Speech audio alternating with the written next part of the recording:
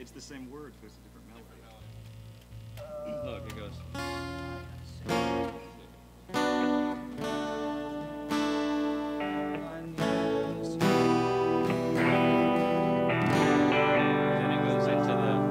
Then it goes into the brighter sound. All I need is you, Lord. I got you.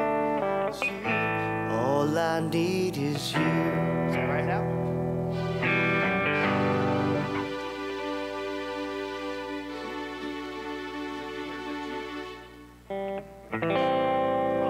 Starts on D, but and then it actually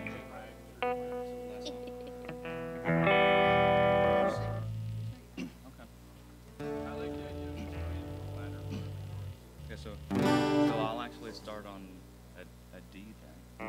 No, let's go that second line.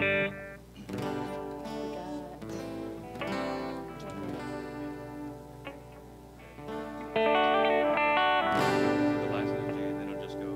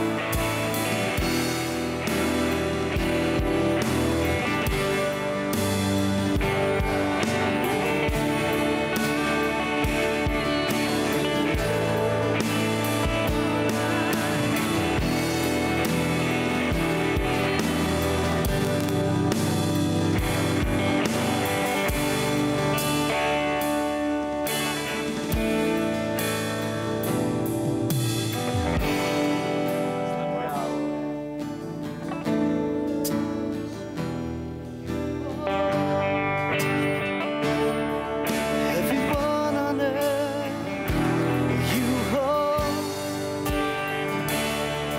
the universe.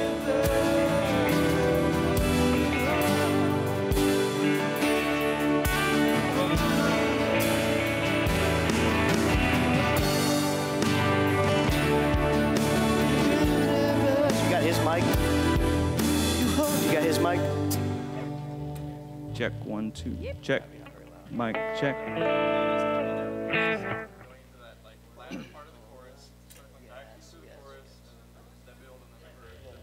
Bridge. Yeah, we're just doing that in the whole line. No verses on this time. Keep it easy.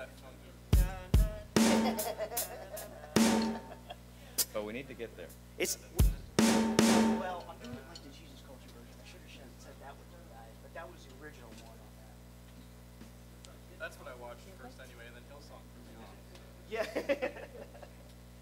Cool. Everybody good? Yeah, I believe so. Oh, shoot. Not me look at announcements. Let me get those right. Announcements.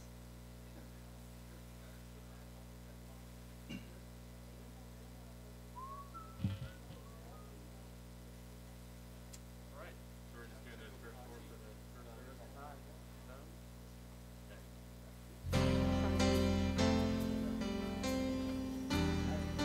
It's supposed to be 8:30, right? That's like right now.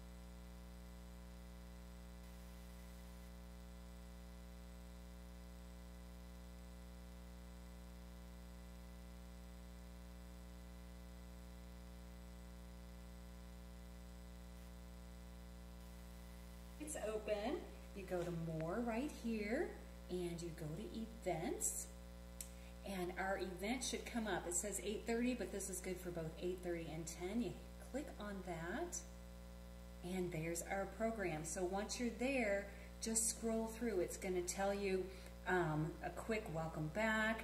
First time guests, we're going to have you hit right there. That's going to take you to our connection card. We'd love to hear from you. We've got our verses here. We've got our online worship service and how to find it. Here's how to give right there. And then also hit on this announcements. That's going to be important for you because that's... Good morning. Good morning. Woohoo! There we are. How are we doing this morning? Yes. Finally out of a little bit of lockdown. Oh my goodness. I personally have been enjoying the beach, so I got to get one with nature, I guess. So let's go before the Lord in prayer. Lord, we just thank you, Father, for this day. Thank you for your presence. Lord, thank you for your new mercies this morning. Lord, thank you for this family that's gathered together, Lord. Lord, we love you. We cherish you. We focus solely on you, Lord Jesus. Thank you for the cross, and thank you for dying for our sins and renewing us once again this morning. Lord, I pray that your presence would be here, Lord, that you'd speak through Pastor Don. Lord, that you would minister to our lives in a real way. In your name we pray. Amen. Never going to stop singing. You can stand with us.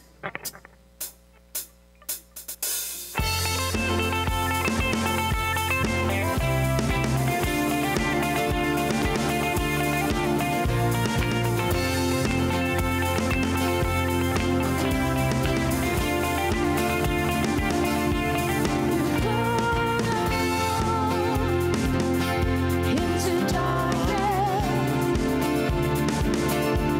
you reach down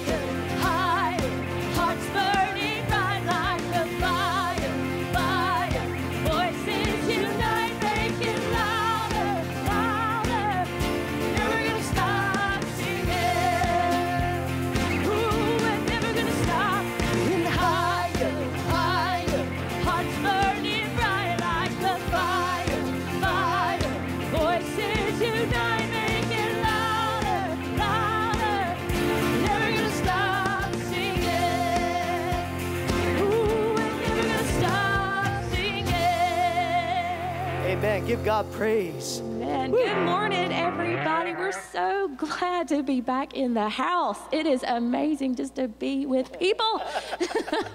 I'm a people person. I don't know about you, but it feels amazing just to be in the building. We had props set up for a while. He kids. All right, so welcome back. Hold on. Do we have the video? Okay, let me let you see that first.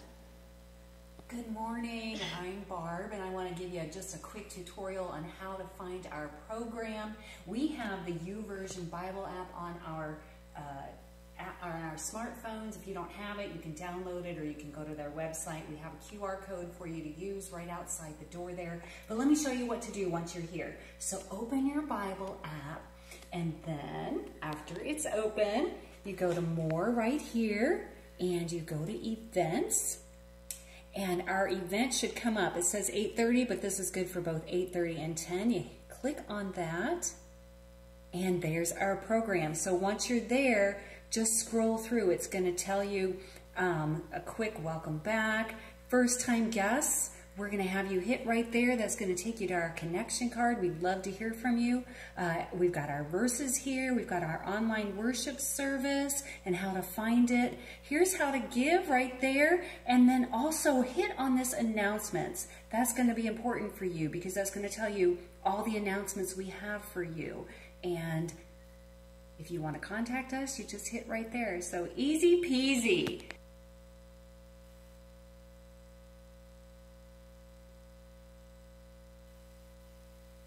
All right, so like she said, our program is now on the YouVersion Bible app. So if you don't have that, you can download that to your phone. You may have noticed when you came in that we're not distributing the programs any longer. So instead of that program, including the announcements, it's all on your YouVersion Bible app. So if you already have the app, you can go there to the events. So there's a little menu, you can open that up and click on events, and you can find our service there. If you don't have the app, you can find the program by using the QR code that was on your way into the worship area. So you just have to use a QR scanner on your phone. If that's a little bit overwhelming, don't panic. The people at our welcome desk, or Miss Barb, or Pastor Don, or any of us that are walking around here that look like we might have a clue, we will help. Okay? Stay 6 feet away, though. Yes, 6 feet away, help you. All right, so if you're a first-time guest, we'd love to give you some information about our church and a free gift. Fill out as much as you feel comfortable with online on the connection card. When you go to the events page, there is a little link there, and you would click that to fill in any information that you're comfortable with. Once the service is ended, you're welcome to come back to the welcome table here and get a free gift from us. A slight change to our typical service. We'll not be passing an offering basket at the end of service. Instead, you can drop the offering in the new offering box located right there on by the door on your way out. It's that nice, pretty blue box. Check in on Facebook. All of you guys still watching online, Hope Community will donate $1 to House of Hope in Wildwood for every check-in. Their mission is to provide a nonprofit, comprehensive 12-month faith-based residential program to help men break the chains of addiction and enable them to return to their families as sons, fathers, husbands, and brothers God created them to be. Next week, Hope Community Church will honor our seniors, Terry Davis and Wes Young, at the 10 a.m. service. We are meeting online for connection groups, ladies' Bible studies, and prayer group. He's also known as Ninja West. All right. All of those groups are still meeting online. If you want more information on that, or you would like to join our email to keep updated with announcements, just let us know and we'll be glad to add you to those. Our youth group is meeting on Wednesday nights here in the building again at 6 p.m. Social distancing, trying to stay safe, but trying to still gather. So we hope you find the service relevant. One more thing. At the end of our service this morning, in order for our cleaning crew to do their job between the two services, we're going to we would appreciate if you would vacate the building right after the service. It's so awkward, guys. We don't want you to get sprayed. They're going to be wiping everything down. If you want to visit with your friends, please do so outside, just kind of away from the front door. And we'll just do our meeting out there. Thank goodness we live in Florida. It's always sunny, so we're good to go. All right. Enjoy the service with us. Thank you, Jamie. Let's continue in worship.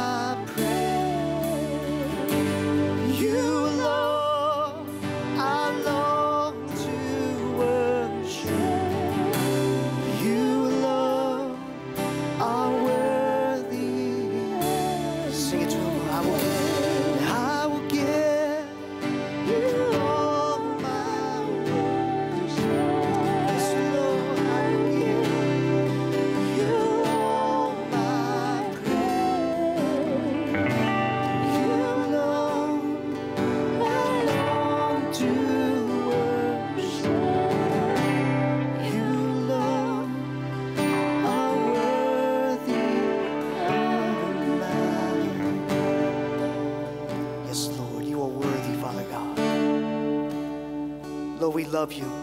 We thank you so much, Lord, for revealing to us your mercies, your love.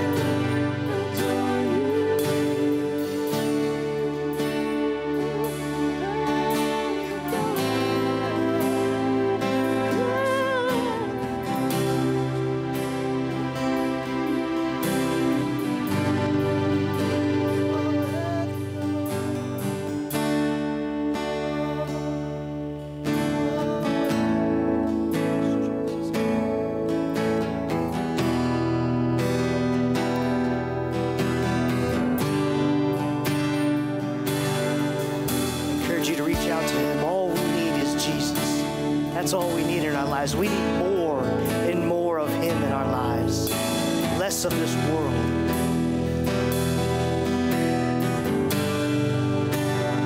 All I need is you, Lord, is you, Lord. All I need is you.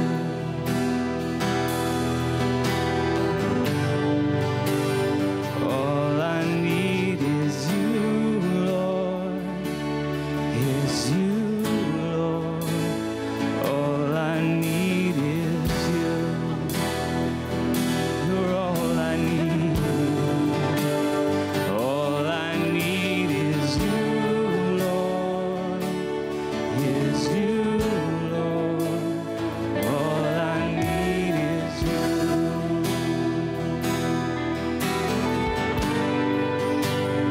All I need is you, Lord, is you, is you.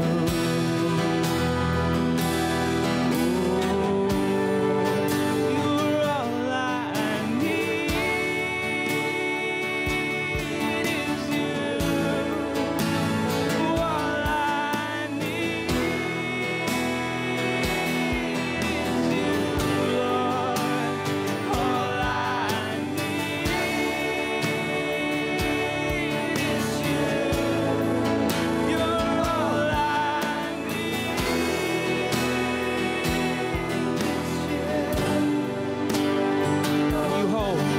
You hold the universe,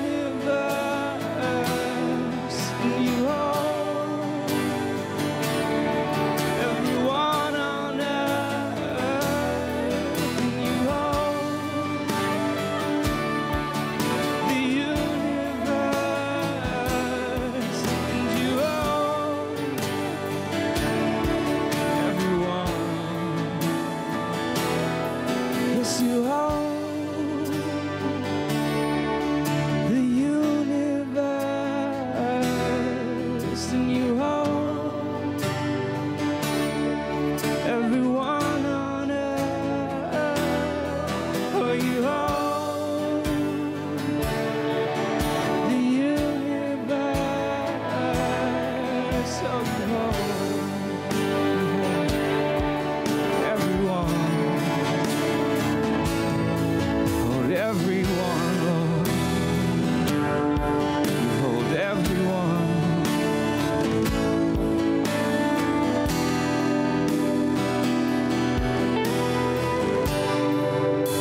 And all I need is you, Lord, is you, Lord. All I need is you. You're all I need right now. All I need is you, Lord, is you, Lord. All I need is you.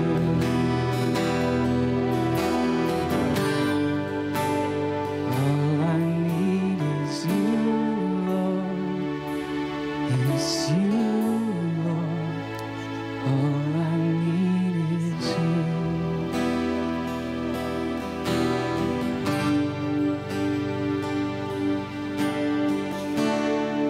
Father, will you have your way in this service today? You're truly all we need. God, I pray that your word, God, would be delivered, God, in a way that all of us would be changed, God, that we would not leave this building in the same way that we walked in. God, I pray that your Holy Spirit would move in this place today, God. God, that whatever it is that's on our hearts, God, every need that walked through those doors, God, you knew that need before we came today. God, have your way in this service. It's in Jesus' name we pray. Amen.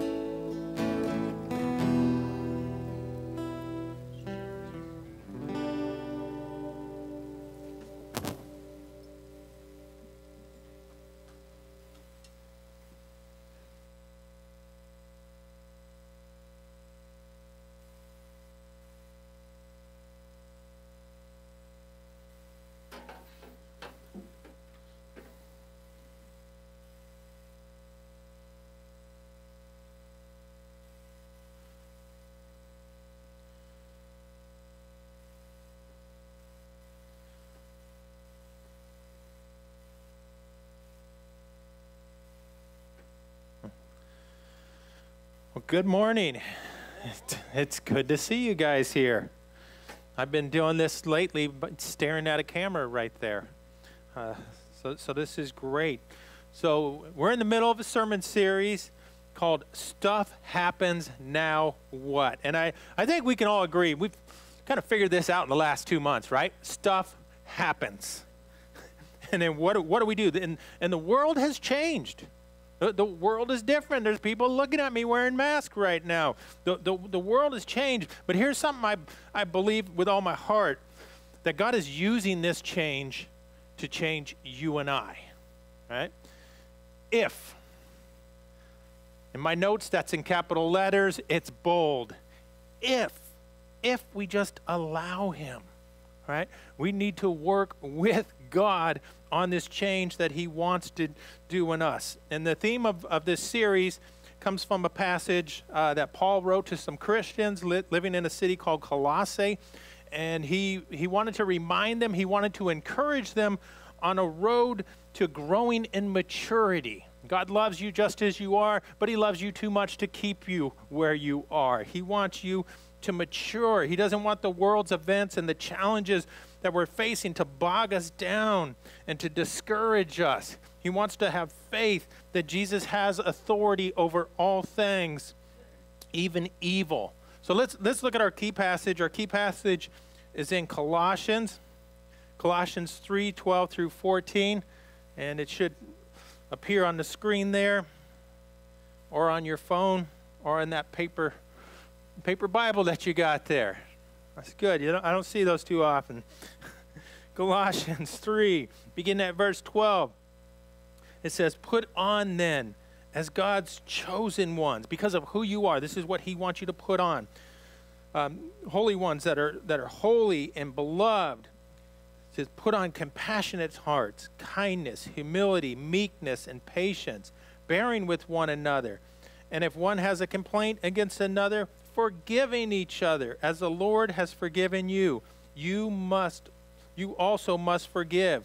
And above all these things, put on love, which binds everything together in perfect harmony." So in this letter, Paul's reminding the Colossians of who they are, the riches that they have in Jesus Christ, and then this reality that they have been transferred out of a kingdom of darkness into the kingdom of light. And early on in this chapter, Paul tells the readers to focus on this kingdom. When you see everything that's going on, you need to look at this kingdom, the kingdom of light. And when you do that, you're to put off the old way of living, the old kingdom principles, and put on these new kingdom principles. You're to live differently. Now, imagine with me for a moment, maybe some of you don't have to imagine this, but imagine you spent several years in prison, all right? And as a prisoner, you have now been released. And when you're released, you have this understanding that your debt has been paid and you are now free. In addition, you get to take off that old orange jumpsuit, the shoes that they give you and all that, and you turn that in. Because those things represented who you were, what your life was about, and that's no longer who you are, and you get to wear new clothes and go out and live a new life. Now, could you imagine if after all that happened, you were released, and a few days later, you're walking around wearing prison garb and walking around as if you had not been set free? If you saw that in somebody, you'd say that person doesn't realize who they are. They don't realize the change that has transpired in their lives. And Paul doesn't want us to live as prisoners or slaves to sin. He wants us to live as people that have been set free from the rule and the reign of the kingdom of darkness, and he wants us to now put on the clothes of Christ, the clothes of righteousness, and to walk in those. And I want to remind us that this isn't a one-time thing that I just, I put on humility yesterday. Most of you get dressed every day, right? Most of you do that. Maybe sometime in the last couple of months you didn't do that. But just as you get dressed each day physically, we need to get dressed each day spiritually. We need to take off the old and put on the new. And I want us to think of this as a journey, not a destination. Because if you come up to me and tell me, hey, I'm going through this and I've arrived at humility. Do you know where you haven't arrived? You haven't arrived at humility. And maturity, it takes time. I know plenty of immature Christians that are 40, 50, 60, 70 years old. And so it's not just a matter of time, but it's a conscious choice of each day I get up and I'm going to clothe myself in Christ. I'm going to clothe myself in the things that he says to be clothed in. And so today we're going to look at meekness. And what does it mean that God wants me, God wants you to mature in meekness? And I'll just be honest.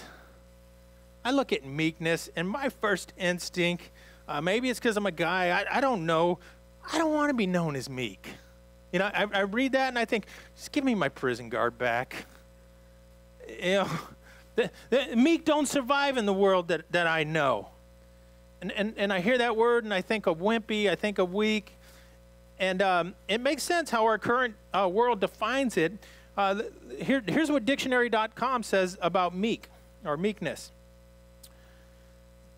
It's docile, overly compliant, spiritless, yielding, or tame. Webster defines it this way: mild, deficient in courage, submissive, and weak. No wonder I don't want to be those things.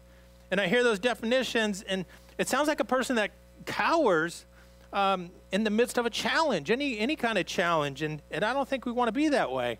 However, I don't think these modern day definitions do justice to the biblical meaning of meekness and the connotation. When you look at it in the Bible and you dive in, you're going to see it with words like righteous and humble, teachable, patient, patience under long suffering being described on the idea of what it means to be meek. I like that definition a whole lot better. But when I look at that definition, I have to ask the question, and maybe you want to ask yourself this: how patient have you been? How teachable have you been in the last 2 months? Now, let me remind you, it's a journey. We are on a journey. You don't have to stay where you are. But there's an incredible lack of biblical meekness in our world. There's an incredible lack of biblical meekness in churches. And I would go as far to say that I think this is one of the most compelling attitudes that we can have in order to share the gospel. And to not show meekness, we walk around like the rest of the world. And you know what the rest of the world's walking around? They're walking around in orange jumpsuits, okay? We don't want to be like the rest of the world. Let me give you a working definition of meekness for our conversation today. You might want to write this one down. Meekness is controlled strength in the midst of uncontrollable circumstances. Controlled strength in the midst of uncontrollable circumstances. Kind of defines our time in many different ways. So meekness doesn't identify the weak, but more precisely, it identifies the strong who have been placed in a position of seemingly weakness where they persevere against difficult circumstances. And they persevere without giving up. And one of the things I want us to recognize is that this isn't all too common. People give up. People give up on their jobs, on relationships and church. And instead of finishing well, we give up. You know, we say, hey, this isn't meeting my needs. This isn't, everything I want. And so we just move on and instead of trying to strive through that. Let's choose something different. Let's choose something different than falling into the way the rest of the world deals with things like frustration, bitterness, anger. Anybody dealt with any frustrations? Okay. Yeah. So those are going to come, but how do we deal with them differently? How do we not deal with them with an old way, with that old prison garb, and dress differently? And the reality is, my character, your character, is always tested during challenging times. It's always going to be tested. It's kind of like that tea bag. You pour some hot water on it, you find out what's on the inside. And sometimes you don't like what's in the inside, but like I said, this is a journey. You can make conscious choices to change, to put on Christ today. And so meekness is an active, it is a deliberate acceptance of undesirable circumstances that are wisely seen by a person as only part of a larger picture. Think about Christ going to the cross. Undesirable circumstance, we could agree with that, right? That's an undesirable circumstances, but he saw that in the light of a larger picture. So meekness is not resigning to fate. It's not passive reluctance or submission to circumstances. It is controlled strength. Person with the most power in the universe exercise controlled strength in the midst of uncontrollable circumstances. The word that we translate as meekness in the Bible often gets applied to animals.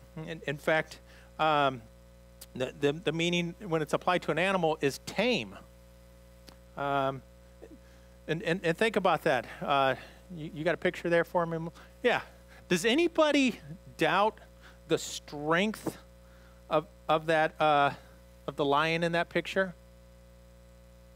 He's not weak, right? And nobody in here wants to test whether or not he's weak. He is not weak. Yeah, he's in control right there, and the lamb really appreciates that. So he has not lost his strength, but he has learned to control his natural instincts. And sometimes our natural instincts can be quite destructive, and it causes disharmony among one another. So God's not asking you to give up your strength. He's asking you to control that, to come under his authority. Let me give you a description of what meekness looks like from Psalm 37, 5 through 8. This describes a meek person. I'll give you 4 points, and then we'll close. Psalm 37, 5 through 8 says, "Commit your way to the Lord. Trust in him, and he will act. He will bring forth your righteousness as the light and your justice as the noonday. Be still before the Lord and wait patiently before him. Fret not over those who prosper in his way, over the man who carries out evil desires. Refrain from anger and forsake wrath. Fret not yourself. It tends only to evil." All right. That usually happens when I make a point. So let's walk through. There's 4 things here on identifying this meek person. Number 1, the meek trust God. The meek trust God. They begin their day and they end their day by trusting God. They believe that God is working and will continue to work. There's a belief that God is in this. He's at work right now. Biblical meekness becomes real in our lives when you and I wholeheartedly believe that God is for you and he's not against you. And then because you trust him, you can commit your ways to him. We can roll our anxieties onto him, our frustrations, our plans, our relationship, our job, and our health. And we say, God, I don't know what's going on, but I trust you. I give this to you. You're God. You're on the throne. You have not vacated that spot. Biblical meekness begins with trusting God. Secondly, the meek commit their way to God. They commit their way to God. It's not just this intellectual insight, or assent to say, oh yeah, okay, God's good, but actually commit my way to God. And this, you know where this begins? This is where I come and I admit, God, I'm insufficient apart from you. I need your grace. I need your mercy. I need you with the complexities and the pressures and the obstacles that I face this week. Lord, guide me. Guide me with your strength and your authority. 3, maybe you were doing really well till now. The meek wait for God. The meek wait for God. Now, this doesn't mean that the meek are lazy. It simply means they're free of frenzy. The meek have a steady calmness that comes from knowing and trusting God and knowing that God is good, God is all-knowing, and God is all-powerful. And if all those things are true, I can wait on him. I don't like the way this feels. I don't like the way this looks, but I can wait on you, God. I can trust in you that you have this. And here's the reality that maybe you forgot this one. I need to remind myself of this from time to time. He's God. You and I are not. You know, he's in control. And here's the thing. Because you're going to wait on God and you're going to have strength and patience that he gives you, or you're going to live in a frenzy. And maybe there's been moments where you've done that, or you've seen people. I'll just fire these out, four characteristics of people living in a frenzy. We run ourselves into the ground. You know, because what's going to happen next? What's going to hear? You know, what am I going to do? What if this happens? What if, you know, Secondly, you're in a frenzy, you shut people out. We stop doing this. We stop connecting. Third thing, you focus only on the negative. It's 100 good things going on, focusing on this one negative and forget about God. Let me go back to the characteristics of meekness, because those were not like suggestions to do. This one is. 4, the meek do not fume or fret over the wicked's success. Go back in there. Read verses 7 and 8. They refrain from acting on their anger. Actually, Proverbs tells us that a fool vents his full anger. And those that are meek, that they don't do that. Why? Because they are patiently waiting on God's power, in God's provision, God's timing to make things right. Think about in the Old Testament. Remember Joseph? This guy, he's got some lovely brothers. They take him, they throw him in this dry well. I don't know if that's better than a wet well, probably worse. Anyways, they throw him in this well. That's not a good idea. Let's sell him into slavery. That's a better idea. This is getting, from bad to worse. But he's in slavery. He has this horrible, long, drawn out journey in Egypt that was not great. Not great by any stretch of imagination. But then Joseph, who patiently waits on God, rises up to number 2 in power. And then what does he do when his brothers come? He could have destroyed his brothers. He could have ruined their lives. He could have taken their lives. And what does he do? He exercises grace. He chooses to bless them. He chooses to forgive them. Is Joseph weak? Not by any stretch of the imagination. Joseph is a powerful man. Here's what Joseph did. He maintained controlled strength in the midst of uncontrollable circumstances. Meekness is a journey. It's not a destination. Right? And the reality, who does meekness most sound like out of all the people you know of throughout history? Jesus. Jesus. The most powerful person on the planet who could have said, you know what, enough's enough. Those legions of angels I talked about, boom, here they are. Most powerful person. Strength under control. willingly went to a cross for you and I, willingly died for my sins, for your sins, willingly died to set a world that is wrong right. If we want to know what meekness is, we want to be meek, follow Jesus. Follow his example. Here's the question. Tomorrow you're going to get dressed physically. My question is, what are you going to put on spiritually? Will you put on meekness? Will you put on the clothing of righteousness that Christ provides? Let me close this in a word of prayer.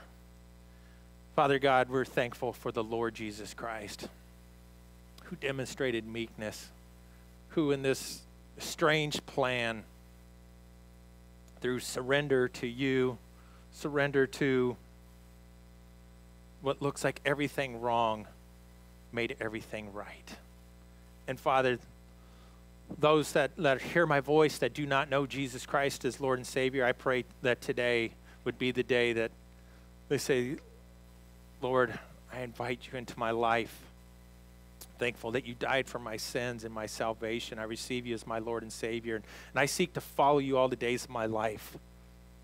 And that they would, the rest of us would say, and Lord, we seek to put on the clothing that you have provided for us. We will walk in your righteousness. Father, again, we are so thankful for you. It's in Christ's name we pray. Amen. All right. So we're gonna close out here. Okay. You could do that, yeah. What time is it? Let's close out. We're gonna close out with a song. My hope is built on nothing less. Obviously not that song. You can do it short if you want.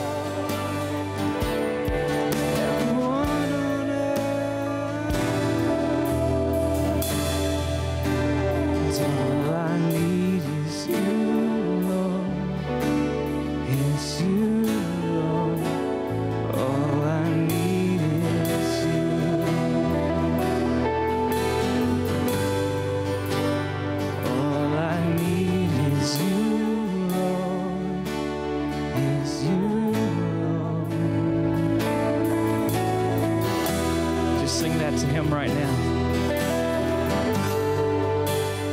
All I need is you, Lord. All I need is you.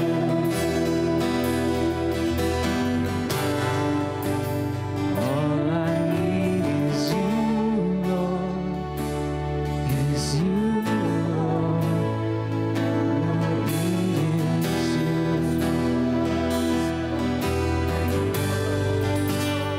All I need is you, Lord. Is you, Lord. All I need is you.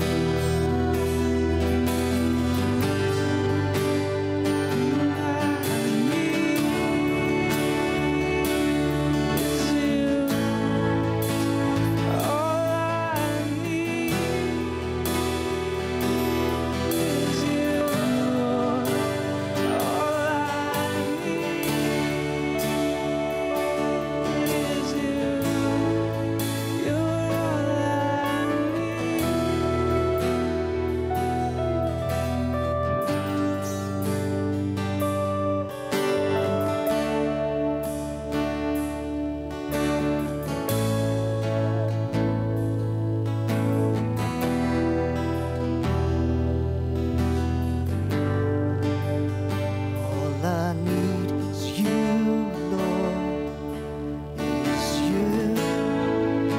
Lord, we need more of you in our lives, in our minds, in our hearts, in our families. Lord, I pray that you would flood over us. Lord, as we go from here, Lord, that we would spread that out to others in this community. Everybody that we touch and come in contact with, Lord. Lord, I pray that you would be the glorified. Lord, all we need is more of you.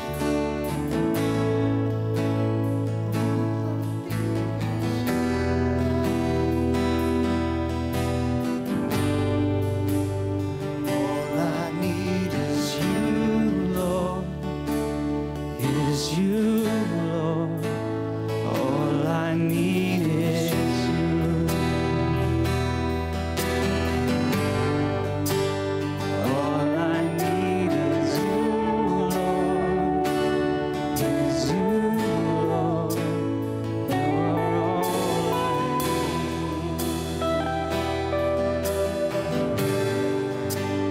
All I need is you, Lord. Is you, Lord. All I need is you. Yes, Lord. Go in peace, serve the Lord. Looking forward to seeing you guys back here next week. So glad to have you in God's presence with worshiping with us. Amen.